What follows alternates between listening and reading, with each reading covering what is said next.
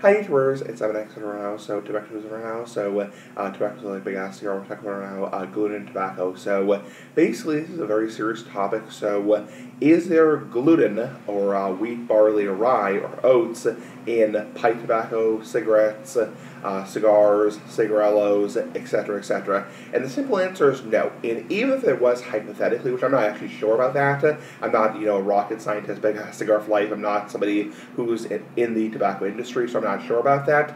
There might be gluten proteins in the tobacco plant, in the processing plant. I mean, cigarettes have so much crap and so much shit in them, so it's hard to tell. However, because you burn tobacco, because unlike a sandwich or a muffin or a donut, big ass cigar for life, which you eat and goes through your digestive tract from your mouth to your asshole, unlike that, because you're burning the tobacco and creating a smoke or a vapor, and you're either inhaling into your lungs or exhaling through your nose, retrohaling, or blowing through your mouth, you're not absorbing any calories. So when you eat something like a donut or a piece of fruit or a piece of meat, you're absorbing calories and nutrition through your digestive tract, your small intestine, your colon.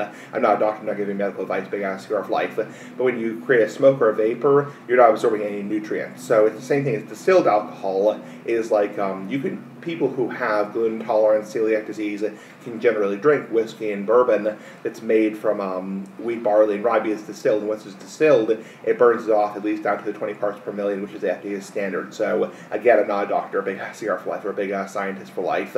So the simple answer is there may be gluten in tobacco products. However, because you're burning it and creating a smoke and a vapor, it does not affect the small intestine. Though I have heard through different people that some pipe smokers do get celiac disease-like reactions if they're very sensitive to gluten.